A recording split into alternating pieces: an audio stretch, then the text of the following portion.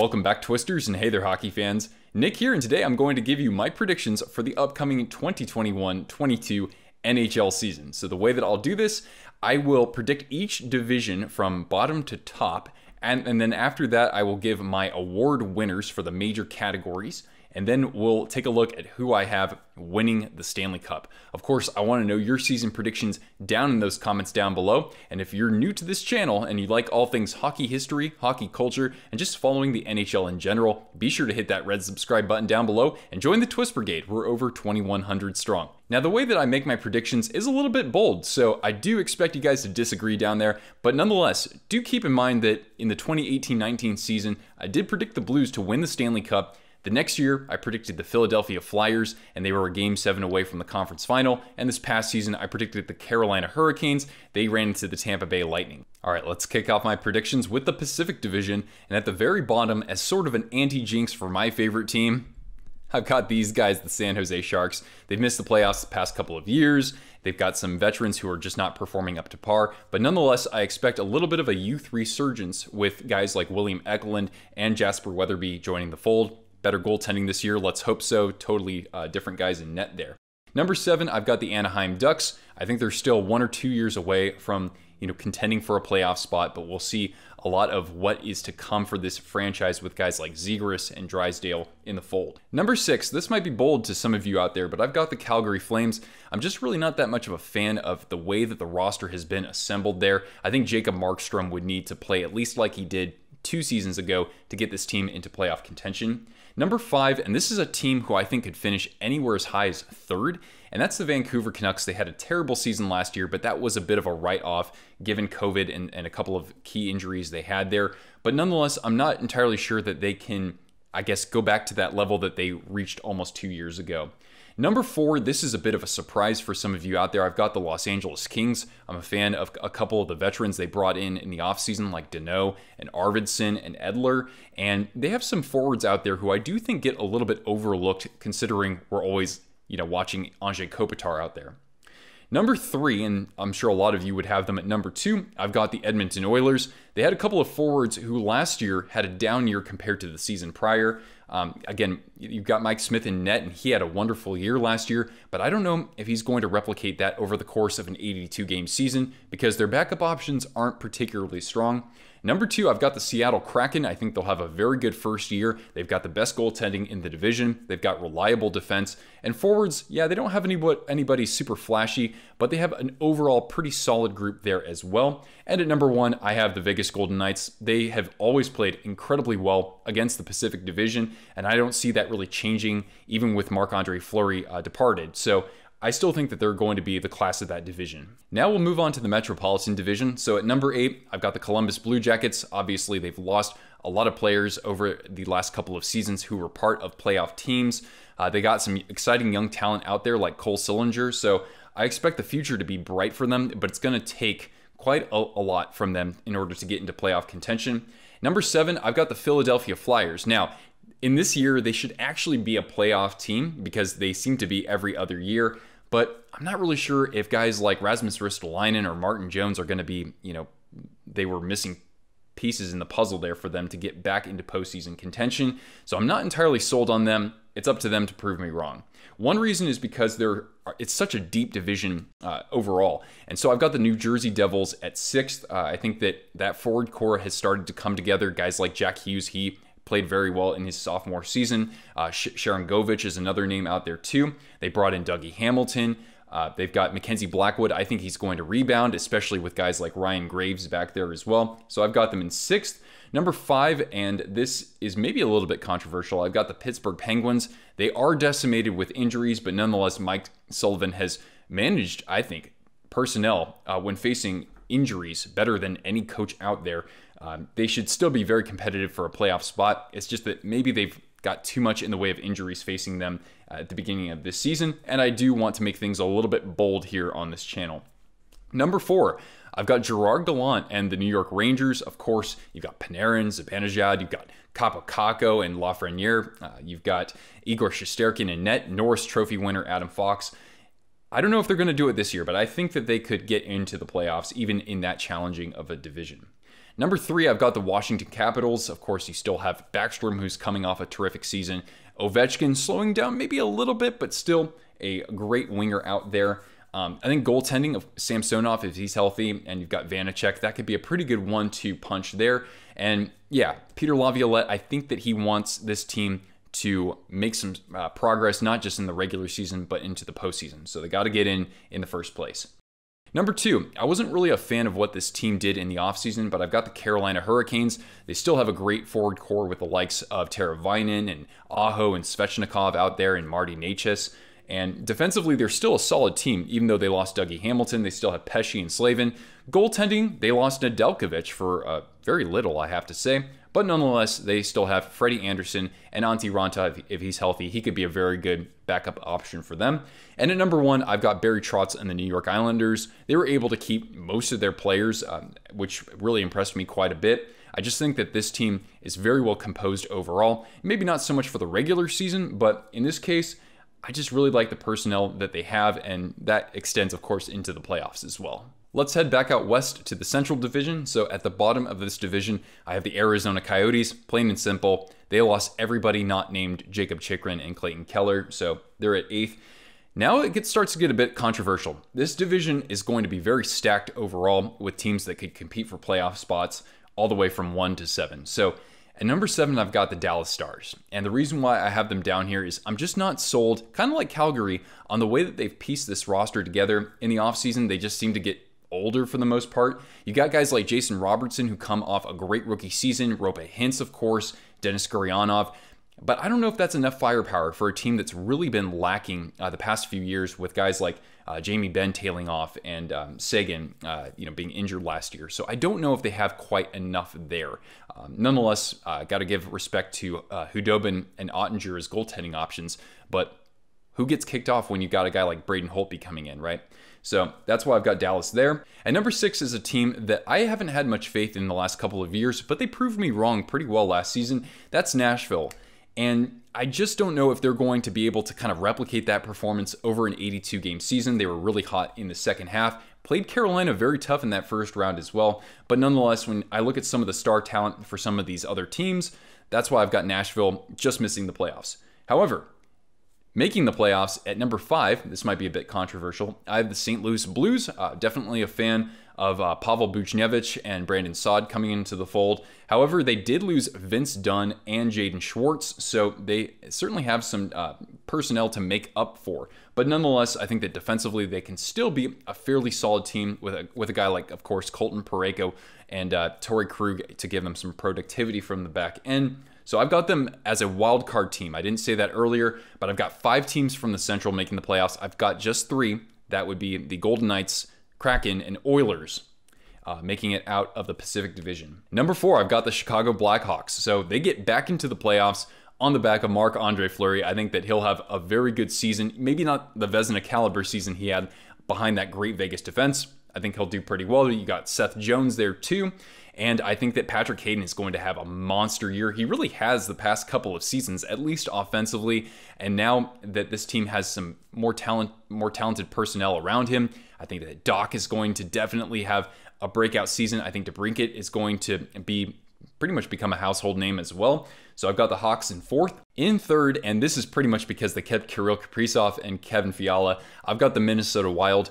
Now, I could see them sliding down even as far as 5th or 6th in this stacked division, but the team has responded so well with Dean Evison at the helm. I know they lost a couple of players, especially some veterans like Parisi, Suter, and a guy like Carson Soucy, who I believe is an underrated defenseman out there. But nonetheless, with the coaching, with the electricity of a guy like Kaprizov and the talent around him, a guy like Matt Zuccarello, I think this team should still be a playoff team in 2022. In 2nd, I have the Winnipeg Jets. I'm a big fan of what they did in this offseason by bringing in Nate Schmidt and Brendan Dillon. So that augmentation to the defense, I think, is going to help Winnipeg and help Connor Hellebuck so that he's not facing a ton of shots per game. I think that he'll have a very good season ahead of him. You've got guys like Nikolai Ehlers and Mark Scheifele. He's certainly in his prime still. So I think this team has just enough firepower and very good defense and goaltending as well.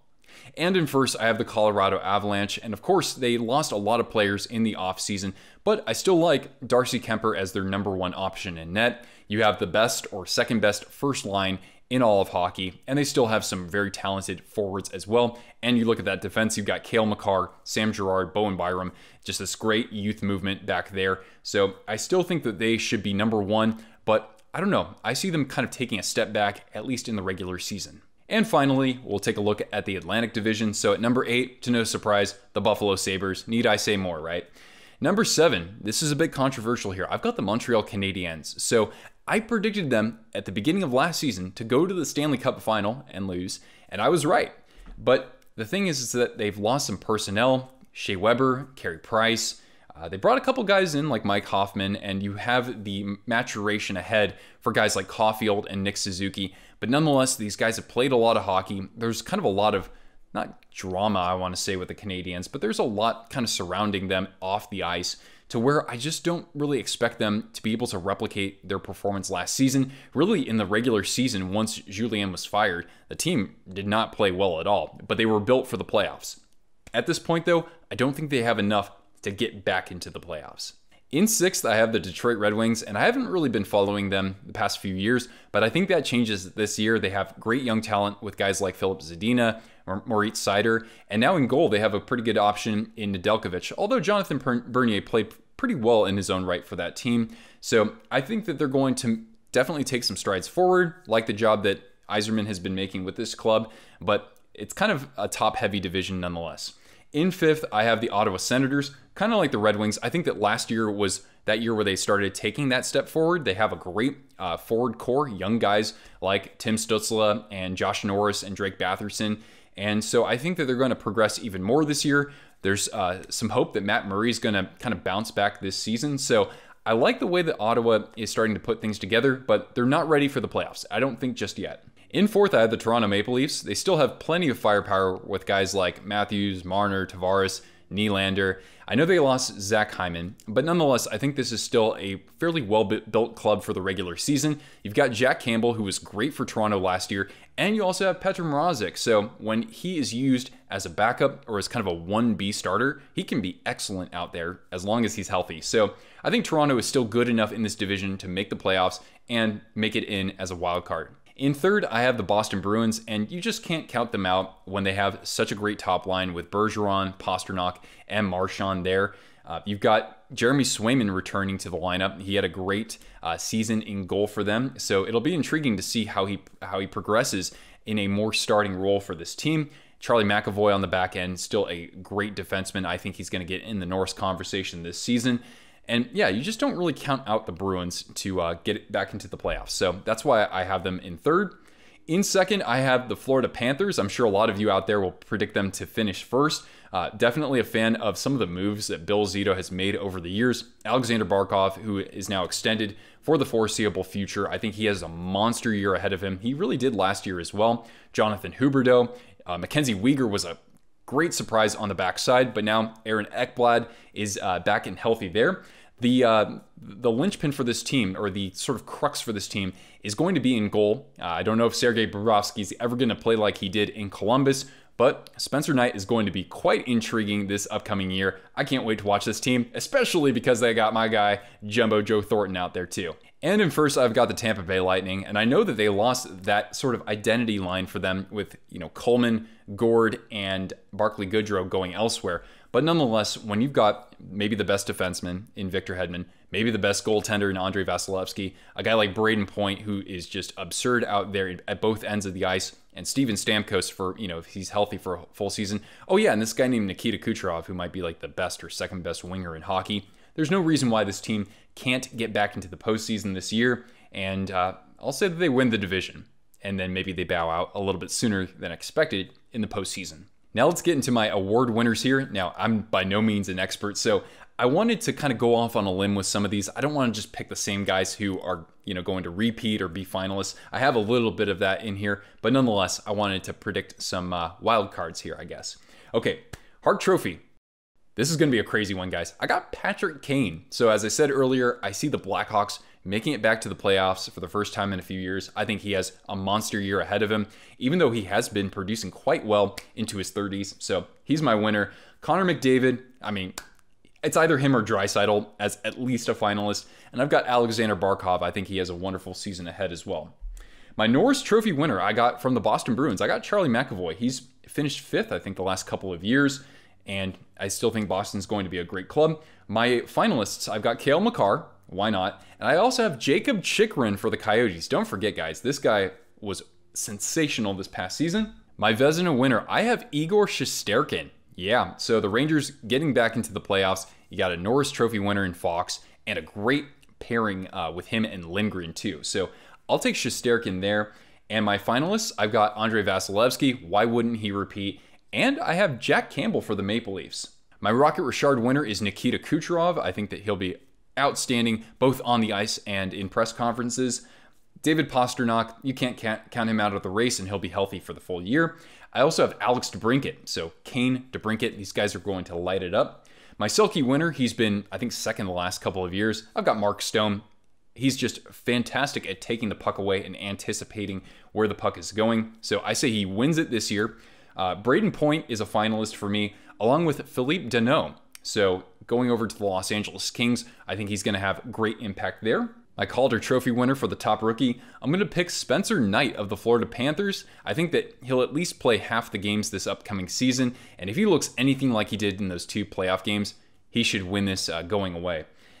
And my 2 finalists, I have William Eklund for the San Jose Sharks. Yeah, a bit of a homer pick there, but hey, playing on the top line potentially with Logan Couture, why not? And I have from the Red Wings, a defenseman, Moritz Seider. I think that somebody from Detroit is bound to impress in their debut campaign. And for the Jack Adams Trophy, which goes to the top coach, I'll say Paul Maurice. I think that he gets his due this year.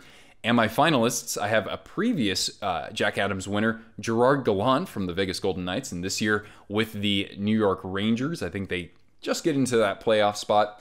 And I also have from the newest NHL club, I got Dave Haxtell. I think Seattle makes the playoffs, and they do so with that defense and goaltending. And Haxtell and his assistants, I like the guys that he's brought in. I think they get the job done there pretty well. And the moment a lot of you have been waiting for, I will crown my Stanley Cup champion. So what I have here is I have my Eastern Conference final matchup, and I have my Western Conference final matchup, and then I have my champion. So going to the Eastern Conference final, I have the Florida Panthers, yeah, winning a couple rounds for a change, but they will be defeated by the New York Islanders. And then in the Western Conference final, kind of like the Panthers, I have the Edmonton Oilers, who've won, I think, 1 playoff series in the last 15 years. They win a couple rounds, but they fall to a familiar foe in the Winnipeg Jets. And then for my Stanley Cup final, I have Barry Trotz and the New York Islanders defeating the Winnipeg Jets. You've got Zdeno Chara and Andy Green riding off into the sunset as champions, just really cementing Barry Trotz as a Hall of Fame coach. And in that new arena, UBS Arena, all those crazy Isles fans are going to probably tear the roof off that night. So that's who I'm picking for my Stanley Cup champion. Those are my predictions, guys. I hope you've had a good time watching this, and if you have, make sure to leave a thumbs up and comment down below with your predictions for this upcoming season and postseason if you would like. Oh, by the way, my Conn Smythe winner, totally going off on a limb. I'll say Ryan Pulock. Why not? So, you guys let me know your predictions down in the comments below. Subscribe and check out the video description down below. You can find me on Twitter, on Instagram, and check out our merch store where you can find snazzy toques like this in addition to tees, hoodies, coffee mugs, and all that good stuff. Thank you so much for watching, my friends. Once again, I'm Nick, and I'll catch you twisters later. Ciao.